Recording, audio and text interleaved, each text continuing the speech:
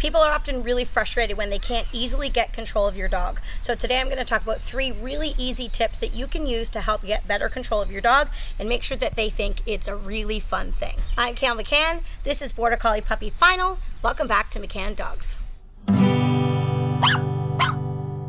Now we're currently babysitting or dog sitting this little Border Collie Puppy Final. He's 4 months old and I want to make absolutely sure that I can get control of him at any time, especially since he's not my dog. So we're going to talk about 3 things that are going to make things a little easier. One of the most important ways to get control of your dog is being able to reach down and take a hold of their collar if you need to pick them up or hook their leash on. And it's really common when you go to reach your hand down that the dogs will play keep away and they'll jump away from you, just staying out of that arm's length. So I'm going to work on teaching Final to actually come in close to me in order for me to take his collar, and I want to make this a really enjoyable experience. So I have some really tasty treats in my hand, which he is pretty keen about. I'm going to put them on his nose, and then I'm going to first draw him towards me. So you never want to reach out and grab your puppy. That can be a little bit intimidating. We're going to work the opposite direction. I'm going to put the food on his nose. I'm going to draw him in close, and while he's snacking away, I'm going to slip my hand underneath, take a hold of his collar. Once my hand's there, yes, good boy, yes.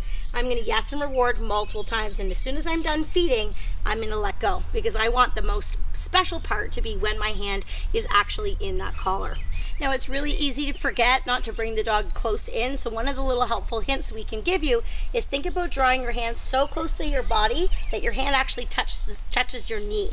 That way I can be sure that he is as close as he possibly can get before I go ahead and take control. Good boy, yes. Now there's going to be a lot of times where I need Final to pay attention to me. So what I need to do is build a lot of value for his name so that when he hears his name, he knows really good things happen. So this is a super easy game that hardly takes any time to do that really teaches the dog to have a great association with their name. So I have several pieces of food ready here, and I'm literally going to call out his name right while he's sitting here in front of me, and then I'm going to feed him 1 second later. So it looks like this. Final. Final. Final. Good boy. Final.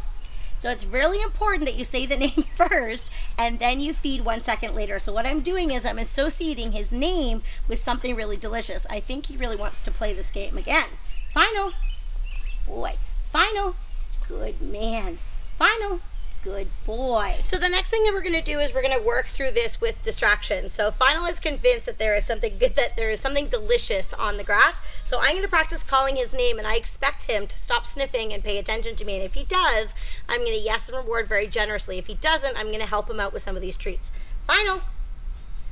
Yes. That was just so-so. I'm going to see what happens again. Final. Yes. Good boy. Good. Okay, I'm going to make it a little bit harder here. I'm going to throw some of these treats in the grass and purposely distract him.